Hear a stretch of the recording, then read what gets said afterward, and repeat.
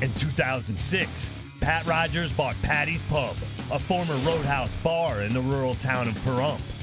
I was the boss.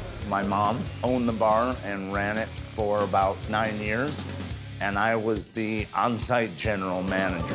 Football is on Sundays and Mondays. In the beginning, Paddy's Pub was well received and met with a great deal of local support and business. The town was a bit of a boom back then, so times were good. Everything we did was gold. For Pat, the bar was more than just an investment. It was a future for her son, Russ. Our goal was to put Russ in a position where he would have a job for the future. She agreed to step back and let me step up and take the day-to-day operations of the bar. I hope you have a good, safe night. Gentlemen, you too. Within 6 months of taking over, Russ and his staff began to play at the bar more than they worked. That sounded bad, didn't it? To make matters worse, Russ was diagnosed with corneal degeneration, an eye disease that causes loss of vision over time. I'm going blind, and there's nothing to describe that. And he was forced to rely on his untrained staff to pick up the slack. I lean very heavily on Tana. I was originally hired on to just do a couple of hours a week. What time was she supposed to be here?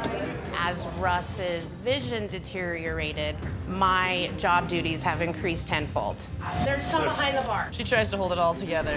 And she does a great job at it. Yeah, But she's she in does. over her head. And as business dwindled, Russ had to once again go to his mom for help. Hey, Mom, I took over the bar, and I need $26,000. But it wasn't enough. I had to also borrow about $15,000 from Tana, and it is horrible. How's it going? My entire life is wrapped up with this pup. You're feeling good, I can see that. I have 2 kids at home that I also have to be worried about. Now, 18 months into his ownership, Russ has racked up massive debt and has a strained relationship with his mother over finances. I get the figures, and I haven't seen any tremendous changes. I've taken well over $100,000 in debt. This is everyone's livelihood, including my own. I don't want to help anymore.